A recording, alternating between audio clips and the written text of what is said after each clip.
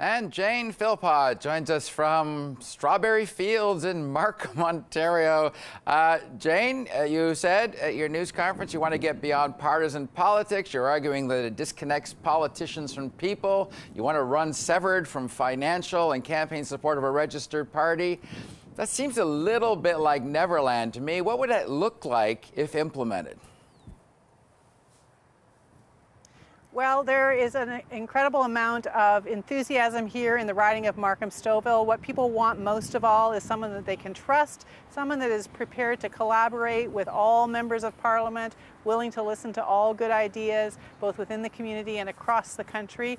And it's true that the idea of independent members of Parliament is not a concept that's been well tested or exercised in our country to date, but it is something that other countries have done a lot of, and I believe that the time has come for us to see how we can work better together, and independent members of Parliament are in the best position to be able to collaborate across party lines. So are you hoping the idea of an independence movement spreads beyond the two of you and to people who have been kicked out of their other caucuses? I mean, you sound like you want to make this something more widespread than just the two of you.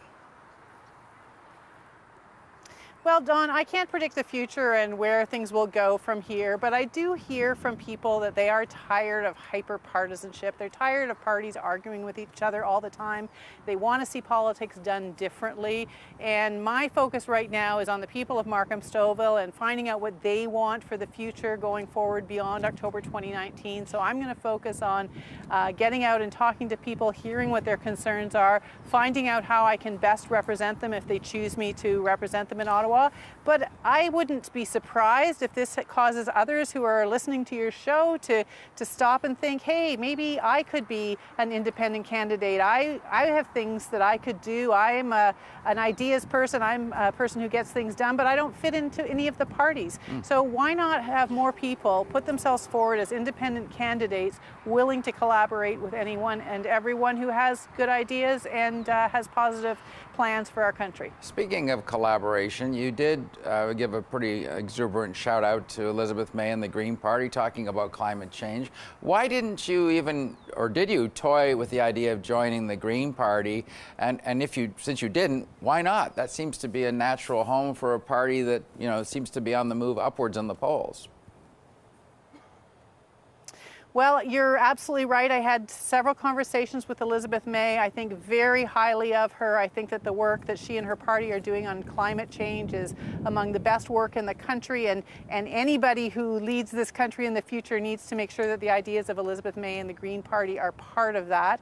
At the end of the day, even though I did give it serious consideration, I felt in my heart of hearts that I could not 100% say that I'm a Green member, that I am ready to put that label on myself. I am in a point where I want to move beyond party politics. The people of Markham-Stouffville want me to be able to be an independent voice now, and hopefully they will choose for me to be an independent voice for them in the future. But of course I will collaborate with Elizabeth and the Greens and many others to take on these massive challenges that we're facing as a country, and there's nothing that's more important than taking on climate change. I'd like to see this happen because it'd be just pure entertainment, but if you're the balance of power, you and Jody Wilson-Raybould are the balance of power in a parliament of the future, do you tend to lean liberal still, or could you see yourself supporting a conservative party? Where do you see yourself on that fence?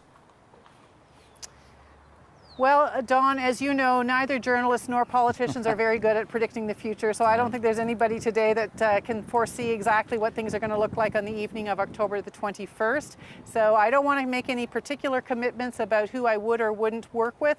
I will work with members of all parties on good ideas and good policies. So we'll see what the situation looks like, what the will of the Canadian people is after the next federal election, and I will certainly keep myself open, and most of all, I will listen over the next number of months to the views of the people of Markham-Stouffville as to who they would like me to collaborate with going forward. Now, you know family physicians have more impact on people's lives than independent MPs. I'm wondering how severe the temptation was to return to medical practice, because, as we know, healthcare is a problem in your area in particular.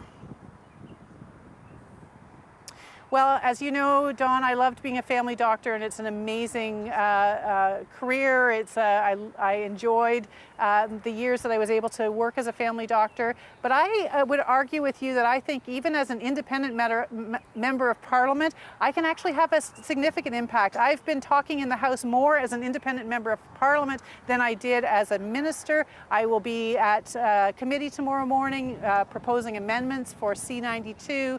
I will be speaking in the House tomorrow evening on another private member's motion. There is all kinds of opportunity for an independent member of Parliament to be heard, and the media wants to hear what this independent member of Parliament's views are on a range of issues, be that climate change, democratic reform, Indigenous rights. Yep. So I'm not concerned about getting my voice heard and being effective. That is my job for the people of Markham-Stouffville, and that's what I will do. All right, let's see what happens. Jane Philpott, thanks for joining us. We appreciate this. Thanks for coming to Markham.